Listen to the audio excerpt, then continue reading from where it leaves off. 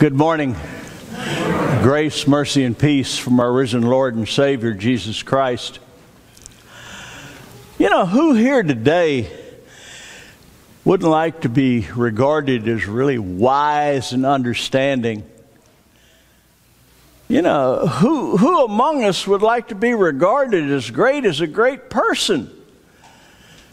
Well, that's kind of a dumb question, I think, because who wouldn't? You know, I suppose all of us, if we had our druthers, would like others to praise us for our wisdom. You know, all of us would like to have the advantage of being the so-called great one.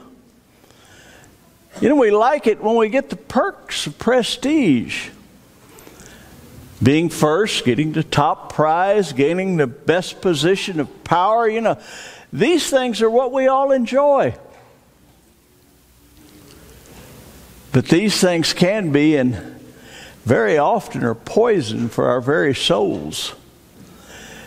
You know, we feed our ego, or that great big I that lives inside of each one of us.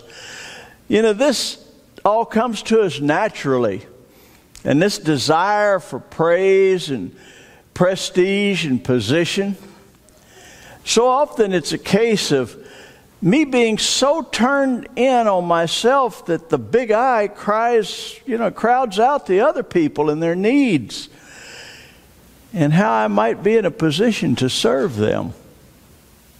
You know, so often my attention crowds out my devotion to God and how I can serve Him. You know, this is a problem that we should all be able to recognize in ourselves.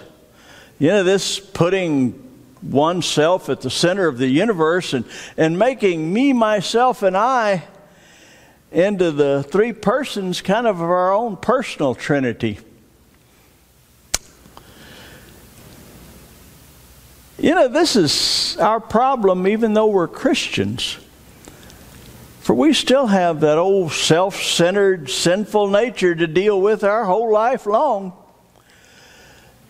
You know, thus we need to have self-centeredness forgiven by our Lord and Savior. And we need to have our minds transformed to think in new ways about life and to actually live that way and to put it into practice.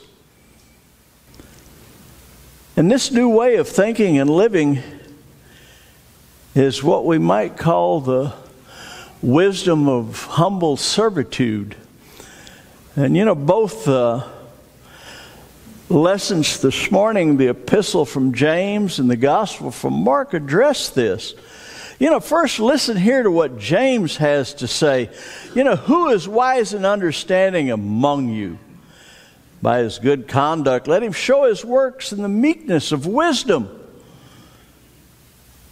But if you have bitter jealousy and self-ambition in your hearts, do not boast and be false to the truth. You know, this isn't the wisdom that comes down from above, but it's the earthly, unspiritual, demonic wisdom, so to speak. You know, for where jealousy and self-ambition exist, there's only disorder and very vile practice. But the wisdom from above is first pure, then it's peaceful, it's gentle, it's open to reason, it's full of mercy and good fruits, it's impartial and sincere. And a harvest of righteousness is sown in peace to those who make peace. Notice this wisdom isn't just a matter of being smart. And right here, I'm going to give you all a little background on myself. I come from a background of engineering. I'm a second career pastor. Anybody know the difference between knowledge and wisdom? I'm going to put this in a good old South Texas way of saying it. Knowledge is book learning. Wisdom is the ability to know how to use that knowledge.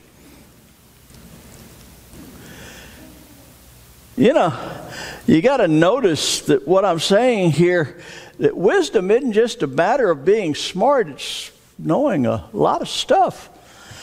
Rather, true wisdom will show itself in how we live our lives and character and conduct.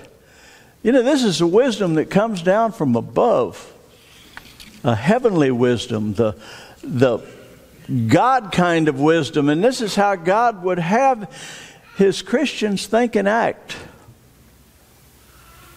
How about you? As far as that goes, how about every one of us, including me? How do you think in your inner thoughts, those thoughts that are hidden from others?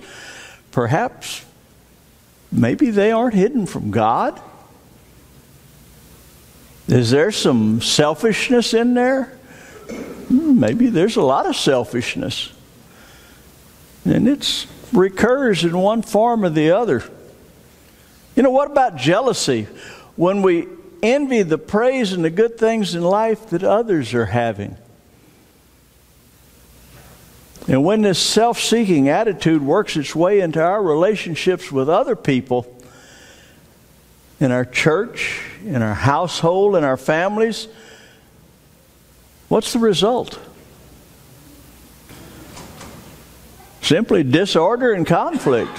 Things get out of whack, harmony's broken, bitterness, unforgiveness, and resentment seem to rule. As James puts it, what causes quarrels and what causes fights among you? Isn't this that your passions are at war within you? Can you recognize this bad fruit is evident in your life? Have you seen to disturb the harmonious relationships that ought to be there in a marriage, in a family, even in a congregation? My friends, this isn't the wisdom from above. No, this is, in the words of James, earthly, unspiritual, and demonic. These thoughts that we have. The devil loves nothing better than to stir up our selfish nature so that we can stir up dissent and disharmony among our brothers and sisters. This takes our eyes off our Lord. It takes our eyes off serving our neighbors. And I get turned in on myself and defending my position at the expense of everything and everybody else. And this isn't good. What do we do when we recognize this tendency within ourselves? To start with, in one simple word, we need to repent. Jesus would tell us, cleanse your hands, you sinners, and purify your hearts, you double-minded. Be wretched and mourn and weep. Let your laughter be turned into mourning and your joy to glory. Humble yourselves before the Lord. Humble yourselves before the Lord, James says. But that's not the end of it. Humble yourselves before the Lord, and He will exalt you. That's the rest of the story. The Lord will exalt you and He'll lift you up. This is the grace of our God. His unmerited forgiveness and favor. James writes, but He gives more grace. Therefore it said, God opposes the proud, but gives grace to the humble. God's grace is such that He forgives our failures to love and to serve. He forgives our stinking selfishness. God's in the business of forgiving and cleansing damned and dirty sinners such as you and myself. He gives more grace. Indeed, God gives us His only Son. Grace and truth and wisdom come through Jesus Christ. The wisdom that comes down from above takes the form of one who, for us men in our salvation, came down from heaven and was made man. Christ, the Son of God incarnate, He is God's wisdom in human flesh. It was for this purpose, to rescue us from ourselves, that Jesus laid down His life on our behalf. Jesus was lifted up, but He was lifted up on a cross to suffer the pangs of death as a sacrifice for all the sinners of the world, including each and every one of us here this morning. Jesus told His disciples, the Son of Man is going to be delivered into the hands of men, and they will kill Him. And when He is killed, after 3 days, He will rise. Who of you here today is understanding? Do you understand what this means? Jesus' death and resurrection does the job. What Jesus came to do is complete. The mission's been fulfilled, sin covered, and completely forgiven. Life triumphs, and the Christ-like life lives forever. That triumphs over death and even reigns in life. You're a new person, a new and dear Christian, joined to Jesus in baptism. There's a new you available. A you who will live for others and not only for self. A you that is interested in serving God who has redeemed you and willing and able to do so. This is the renewing of your mind and the transforming of your thinking. Here we see this new nature manifest in our relationship, the meekness of wisdom, James calls it. Now, don't mistake weakness for meekness. This is not a flaw. It's a strength in our character to be meek. In the Beatitude, Jesus commends meekness, saying, "Blessed are the meek." The word meek or meekness means gentleness or humility. Meekness is to be like Jesus. That's really what it means. It's to be strong and secure, that you're willing to take the lower part in humility and to bend down and to serve others. That's the characteristic of strength. It's to be secure in who you are in Christ, so that you don't have to be ever grasping and looking out for number one. It's to take the lower part in service to others. Your strength and your security and your confidence are found in Christ. And nothing can shake that. You're so freed up to serve that it's a good thing and it's pleasing to God.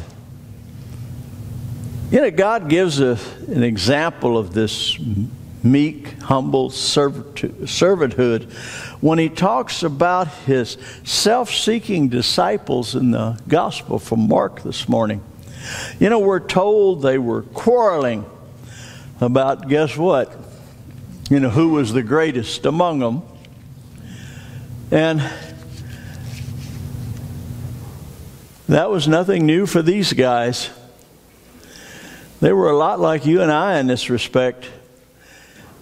So Jesus kind of turns things upside down on them, which is really right side up when you look at it.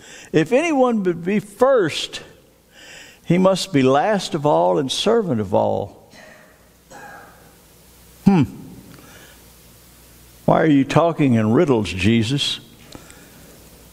The servant is really the greatest?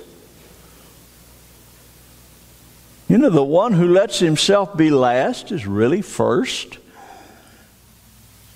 I think I'm beginning to get it after all these years. Who does this more than Jesus Himself, the one who came not to be served, but to serve and to give life as a ransom for many? There's no greater servant than Jesus Himself. And Christ would have His disciples do likewise. So Jesus takes a little child and sets him in their midst. Whoever receives one such child in my name receives me, and whoever receives me receives not me, but him who sent me. Do you want to be great? Then serve this little child. Serve the old lady in the nursing home. Serve the lonely neighbor. You know, these people may not get you ahead in the world. You know, they can seem kind of insignificant and powerless people, kind of living on the fringe, you might say. And if they've got no one to look after them, maybe God would like to take care of them. God kind of has a thing about caring for poor and lonely and the last and the least and the lost in our society today. And maybe God would like you to do that kind of caring. You know, think about it for a minute. Keep your eyes open this week for opportunities. You know, God will tap you on the shoulder and remind you that you're in Christ, that you're able to love people now. And with me, sometimes that tap on the shoulder is more of a rap up the side of the head, though. You know, you're strong enough to be meek. And this puts a different light on things now, doesn't it? You know, this is wisdom. This is wise living. You know, in the beginning of James' epistles, he writes, "If any of you lack wisdom, let him ask God, who gives generously to all without reproach, and it will be given to him." So what do you say? Let's take God up on his promise. Brothers and sisters in Christ, let us ask God to grant us the wisdom of humble servitude. Amen. May the peace of the Lord that passes all understanding keep your hearts and minds in Christ Jesus. Amen.